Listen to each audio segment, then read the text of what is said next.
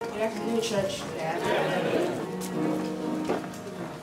Although the scripture has already been read, I would like to read it to you in the Amplified Version, and only from verses 43 to 46. And when the feast was ended, as they were returning, the boy Jesus remained behind in Jerusalem. Now, his parents did not know this, but supposing him to be in the caravan, they traveled on a day's journey.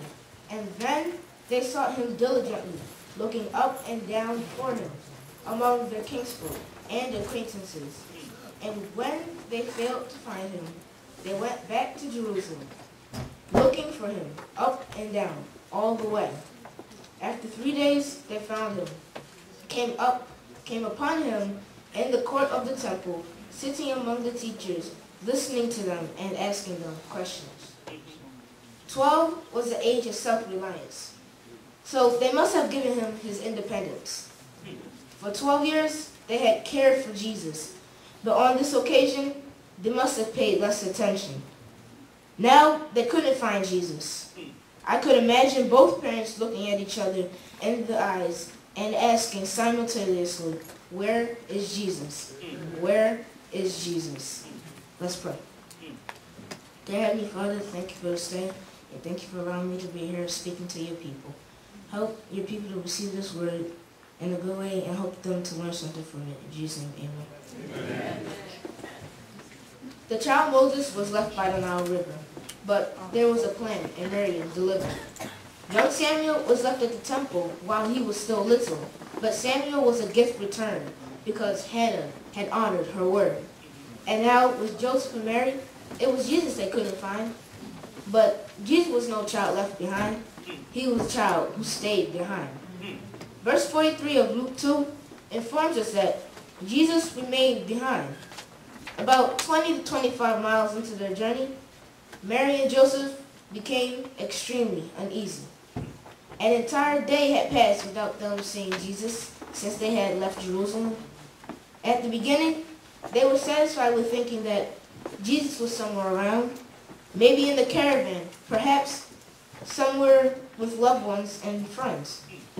They became increasingly uneasy to the point where they paused on their homeward journey. They searched diligently. Now they must face reality. Jesus was not even in close proximity. He was 25 miles outside of their locality. My fellow young people, listen to me.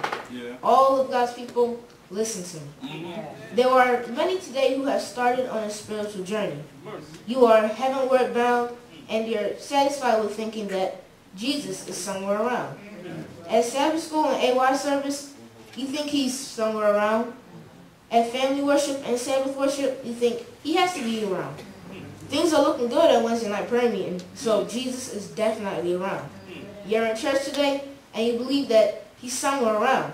But now you're beginning to become uneasy. You must admit the truth finally.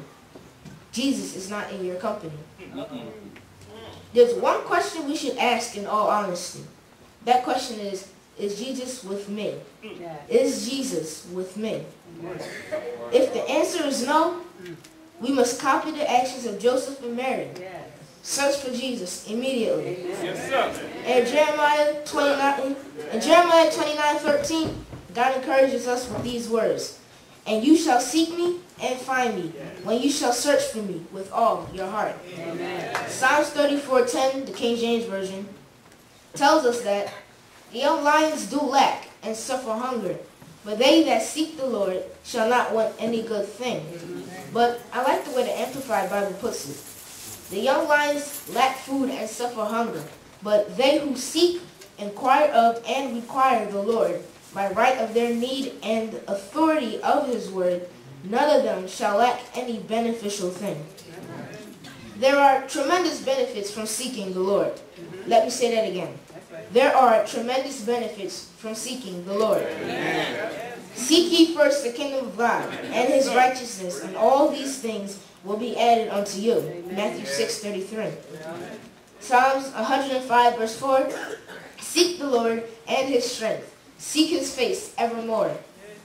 In Acts 17:26 to 28, The Apostle Paul reminds us that we should seek the Lord For it's in him that we live and move and have our being. So Mary and Joseph searched and didn't find Jesus. But they didn't give up. If you have been searching for Jesus and haven't found him, maybe you've been looking in the wrong places. Mary and Joseph are looking in the wrong places. However, they were determined to find Jesus. Young people, we must be just as determined to find Jesus. You have looked in your neighborhood and didn't find Jesus. You have searched in your home and couldn't find him. You looked in the school and didn't find him. You searched among your relatives, friends, and associates, and yet you didn't find him. And if you finally searched the church and didn't find Jesus where you expected to find him, don't give up. Maybe there's still one place that you haven't searched. Joseph and Mary decided to retrace their steps back to Jerusalem.